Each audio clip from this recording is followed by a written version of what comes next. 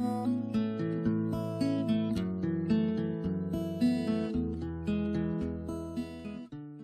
everyone, and thank you so much for joining me for this next video.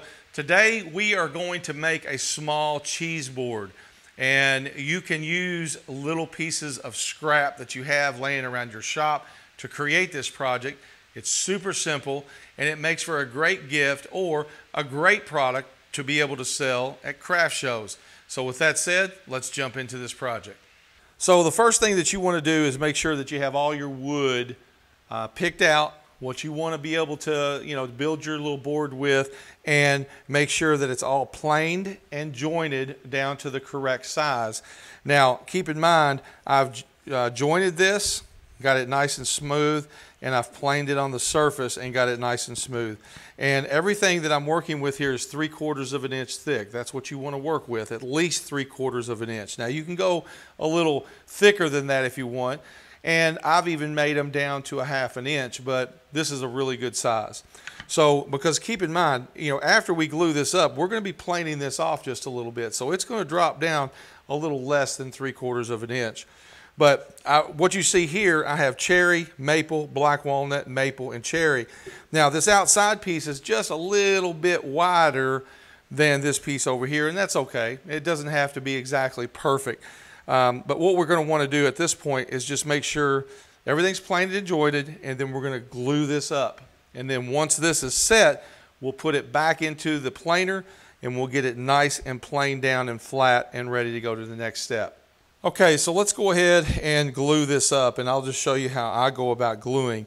What I'll do is move these outer edges out, and I'm going to want glue on this edge, so I'm going to turn it up.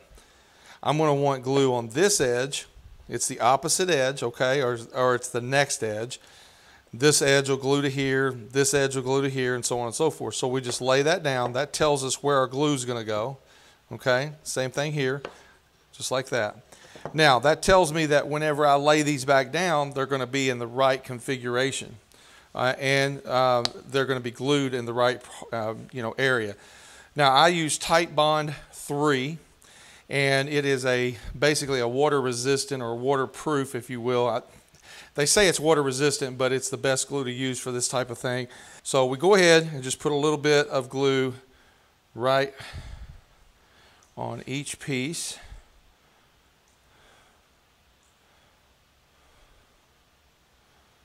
All right, so we're just going to start rolling these back over exactly the way we rolled them up, just like that. And then just bring them together. Now, the nice thing about this glue is you've got a pretty good amount of time to be able to work with it. So it's not going to like set up on you quickly like CA glue. It's going to be really easy to work with. Of course, when we pull this together, it's going to squirt that stuff out of there. And I like to just take a little piece of scrap and just set on there and just make sure I try to get that as flat as possible on one end, just like so. Of course, we'll be trimming that off, and I'm just going to use some simple little clamps, as you can see here. Okay, so it is the next day, and this is all completely dry, so we're going to go ahead and just take these clamps off of here. And we'll take this over to the planer and get this nice and flat. That's what we're going to do next. Now, if you'll notice here, I left these little long ends here, and there's a reason for that. A lot of times when you put wood into a planer, especially when it's small like this, there's a thing called snipe. And it typically happens right at the very end of, the piece that you're planing. So what happens if you leave this a little longer, the snipe happens down here, which is going to be cut off anyway. So that way, when it planes out here, it's nice and clean. Let's go over to the planer. Okay, so when you get ready to start using a planer, make sure that you always use your earphones.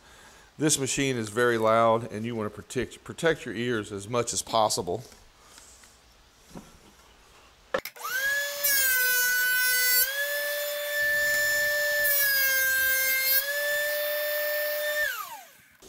And that's all there is to it. You can see how nice and smooth that is. Yep, looks good. The next portion of this is to make sure we've got a good straight line on this. So I'm going to come to my shortest piece of wood, and then I'm going to come just on the back side of the end of it and put a line across here.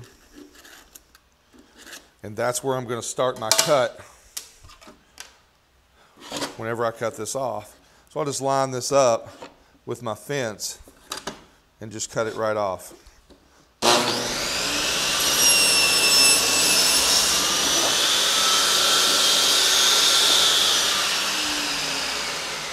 Now you can see how clean this little fence helps you, get this on the end.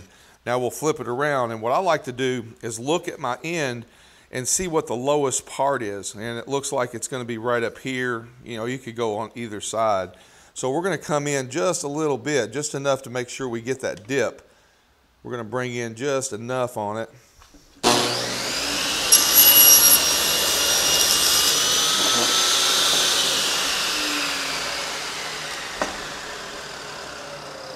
And there you go. And you can see we've got a nice clean cut on the end. Okay, so at this point, what we want to do is mark everything that we need to, drill and cut and so on and so forth. So just take a ruler of some sort, come from the outside edge and measure in, and it doesn't matter which side you go on. I prefer to do it this way just because of where I put my line. Now, if I put my line down here, I could do it, from a different angle. It doesn't matter. The point is you're going to come over 5 inches right at the very end, okay? And at the 5-inch mark, you're going to put a little tick there, okay? That's going to tell me where I need to drill my hole. So I come on the outside edge here, and I just put, as you can see, I've already done it. I just put a little circle there. Now that circle tells me where I'm going to actually drill the hole when we get over to the drill press. The next thing that you want to do is take your measure and come over from that little tick 3 inches and put a line. Now this line right here is what we're going to cut on the table saw, and it's actually going to be angled. It's going to be deeper where the hole's at and shallower at the end down here. This is where our handle goes in, and the wire comes across where we will cut this line, and we'll get to that when we get to the table saw. Okay, so we're over here at the drill press, and I got a couple of things I need to show you because there's a certain way that you have to set this up. Now, if you have a workbench that has a vise on it, you can do this on a workbench and just hand hold it. I do not have a workbench with a vise on it, on the side of the bench. So it's easier for me just to set this up, and I made these little pieces, these little jigs, if you will, that kind of go up against this, and I use these spacers to get this piece out here where the bit is. Now, this is a 1/4 inch bit. This is the longest one that I have. Now you can get longer 1/4 inch bits, but this is the one that I have, and I have it marked how deep that I need to go because I've made multiple of these. And so as I drill this down, it's only going to go up so far. Then I have to drop, bring this up to be able to get the rest of the depth. So right now where we're at, it's going to work to a certain depth, and then I'll have to move it. So we'll leave it right there like that, and we'll start our drilling process. Let's go ahead and just do a test with our drill bit. That looks good. So we're going to go ahead and get this set right where it's at, and we just hold this in. Now what I like to do at this point is use a clamp. I've got one right here, and I'll take a clamp and just clamp this down really good, okay? Once I know it's going to be lined up right where I need it. Okay, that's right where I need it. And I just use that to help stabilize this piece as I'm drilling it.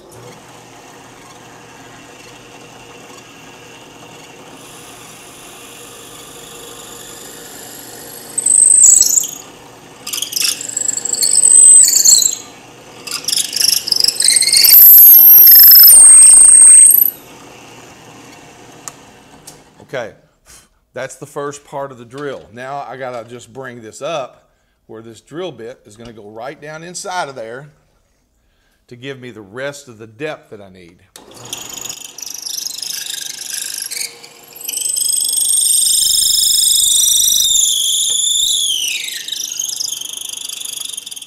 Okay, that'll do it. We bring it down, and now our hole is drilled all the way through this whole area. Okay, we are at the next step of this process. Now you'll notice here I've put a little piece of wood on here just to kick this piece of wood up. It's about, I would say, 3/16 of an inch thick. It doesn't have to be very much, but it does need to be enough where you've got that angle that goes through. But the next thing that you want to do is you want to drop this blade down where it will clear the hole. So adjust this blade so that it goes just above, or the depth of, that hole, as you can see there. Let's make sure that is correct. Because see, we're going to be cutting this like this, so it has to clear that, and as long as it clears it, you'll be in good shape. Okay, so this is a very important part of this process. Now you remember we've got our hole here. So we're not going to cut this where it's like this, okay? In other words, the hole's on this side. We want to flip this around and make sure that this hole is in the back. It's back here, because the deeper part of this cut that comes across here is going to be here. This part's going to be kicked up, which will be shallower, and it'll go deeper down here and go and intersect this hole, and we take it all the way through. So we just set this on here and we get this lined up. Now, what I like to do is come in here and just put a little line here. It doesn't have to be perfect, but it tells me pretty much where I need to start my cut. And if you'll notice here, there is a line, or an opening cut in this sacrificial fence. I want to line this line up directly in the center of that. That puts my blade right in the middle. So if I line that up right in the middle, we're good to go. I'll pull it back, press against it, and run it through.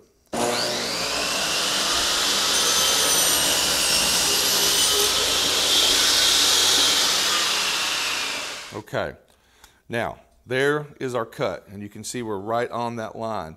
That's exactly what we want, and we can now go over and put our piece in and fit it, make sure it's going to fit properly. Let's do that now. All right, so we're back over here at our assembly table, and I brought the drill bit from the drill press over and put it into my drill. Now what I like to do at this point is just take my drill and come through here and just clean this hole out. Now don't go any deeper, just get in there and just clean it out a little bit, just so that whenever you take your handle and you test fit it, it's going to go in nice and smooth, just like that, okay? You can see how that works. We'll get to that later. I've got a bunch of these. Now you can imagine how simplistic this would be once you start actually working on, say, 10 or 15 of these right in a row. It's like an assembly line. It just goes very, very quick, and you can make these out of just scrap, like I said, from your, your shop, just whatever you've got laying around, the shop from other, projects that you've done.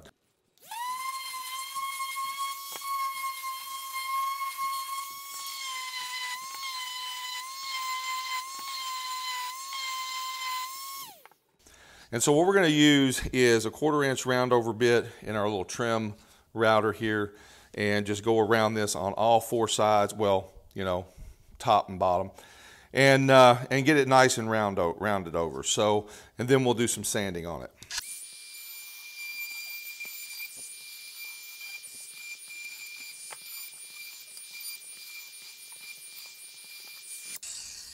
Pretty straightforward. Now I'll take this and I'll round it over with my sander.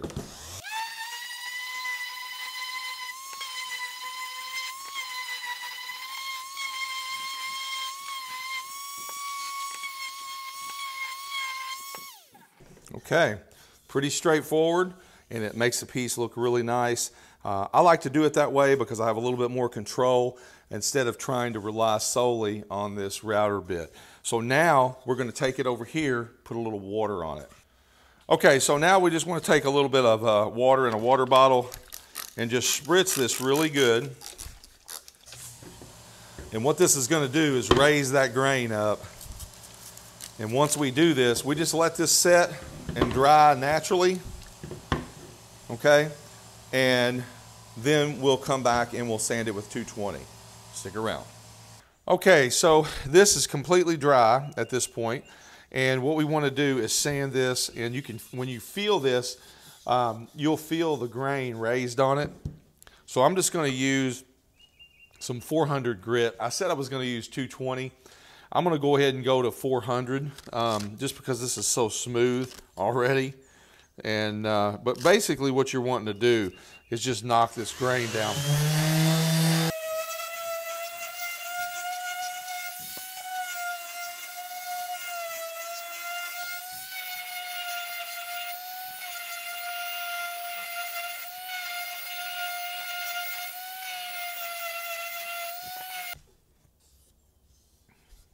Okay, so that looks really, really good. It's smooth as glass, and that's exactly what we want. So the next thing that we're going to want to do is just kind of inspect this. Just look it over and see if there's anything that you need to do to it. And I think we're in good shape here.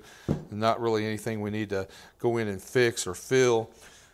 So the next step is to go to putting our hardware in. Now, some people at this point will go ahead and put their finish on this and let it dry. I don't think it really makes any difference personally. The way I've done it is go ahead and put your hardware in it, because it doesn't matter if you get a little bit of mineral oil on this stuff. It's not going to hurt it at all. So I'm going to go ahead and install my handle, on this. And what we want to do is grab one of our handles, and then we have, well, the rod apparatus and then the actual handle itself. Now I'm going to show you how to install this properly. So stick with me, and I'm going to bring the camera in a little bit closer. To start with, you want to grab your handle, and I want to show you right here on the end of this shorter part of the handle, there's a little hole that's drilled into there, and that's where a set screw is going to go, and we'll get to that.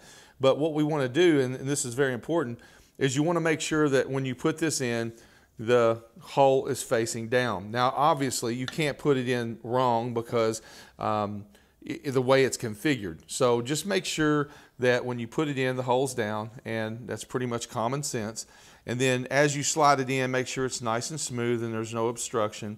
And then of course this is your handle. Now on your handle you've got three things. You've got the handle itself, or actually, well, you've got the handle, you've got a hole, you've got where the handle actually goes into, and then you've got the little place where the set screw goes in, and there's a groove that's in here. Now, when you put this in, what you want to do is make sure that the hole obviously is facing towards your right, because that's where it's going to go onto the piece, right? So you've got a little loop down here at the bottom of this, and what you want to do is just make sure that it's configured properly so that when you put this in, the hole is facing the line. So you just put this right down into the groove and then put the end of this through that loop. Okay, it's really pretty simple. And now once it's in there, you can see it's locked in. You take your handle and you slide it onto this part and then tilt this up. Now it's going to be very, very tight. In fact, you think when you do this, you're thinking, I'm going to break this line, but it won't break. Now, if you'll notice right here where that slot's at, right next to where the little set screw goes, this line is going to go down into that. So you just take it and pop it right into place, just like that. When you do that, what happens is it allows you to move this right where the set screw is supposed to be.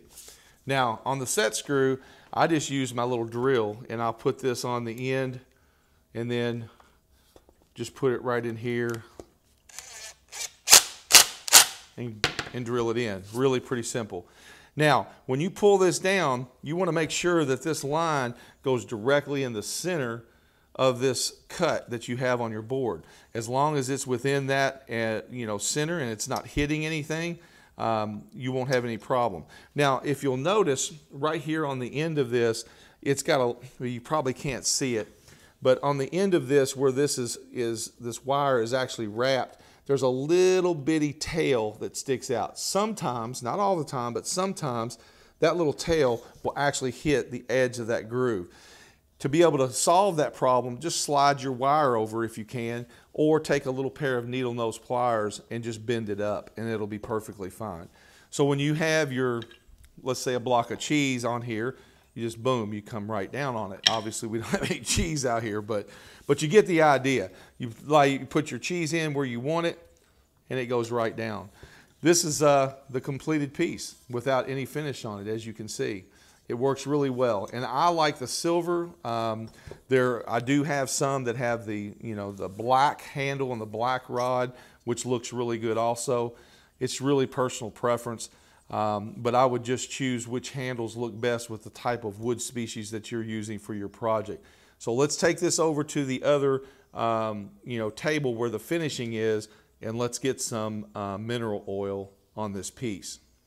So we're over here where I do the finishing, and you can see here, this is the food grade mineral oil that I'm using. And like all of my videos, I will put links to everything that we've used on this project down in the description. So as you can see, our handle's on here, everything's ready to go. I'm just going to take a rag that's down here in the mineral oil and just start applying the oil directly to the piece. And like I said, this mineral oil is not going to hurt this handle. You can do this however you choose. If you want to do it before you put the handle on, that's perfectly fine. But keep in mind, this mineral oil will dry down and it's not going to hurt anything. However, you do want to make sure that you get that mineral oil down in every little nook and cranny that this piece has, okay? Especially like right here where this handle goes in. Just soak it up really good, let it run down inside of there. Just make sure you just overdo it. Just put too much on it and let it sit. Now what I'll do is I'll take just like a little rag or something so I don't get it all over the place, and then I'll bring it over to this next station. And I'll just take this piece and just sit it right there on these little cones. You can see these little cones. These things are fantastic, and they're great when you're doing any kind of finish work. And just set that right on there. And I will let that sit for probably an hour, maybe a little longer, and just let that mineral oil seep down into that wood. And then I'll come back and do the finish work on it, which is just basically getting off any of the excess. And then the next step is to use a little bit of the wood wax, which is designed for cutting boards and so on, and just apply a little bit of that. So I'm going to do all of that. I'm not going to suffer you through it because it's really pretty simple. And then we'll take a look at the finished piece. Stick around. Okay, so we got this cheese cutter completely finished. As you can see, the cherry and the maple and the black walnut work really well together. I think it came out really nice. Keep in mind, these are just scraps laying around the shop. You can see how the handle actually works. And then of course on the back, I was able to put some non-marking feet on here, which I really like that. It raises it up off of the counter. Some people don't put feet, they just let it sit right on the counter. I like to put these feet, and it just makes it a little bit more stable when it's sitting on the counter and you're actually using it. Our coins in the bottom, always want to try to do that if possible. So, hey, go down in the comments, give me some feedback on this. Let me know what you think about it. Have you ever, made one of these? And hey, if you're not a subscriber to the channel, consider subscribing. We've got a lot of videos coming. We're going to do a lot of really cool projects, and I'd love to have you here with me as we move forward. So don't forget to hit that like button. And with that said, thanks for stopping by, and I'll see you in the next video.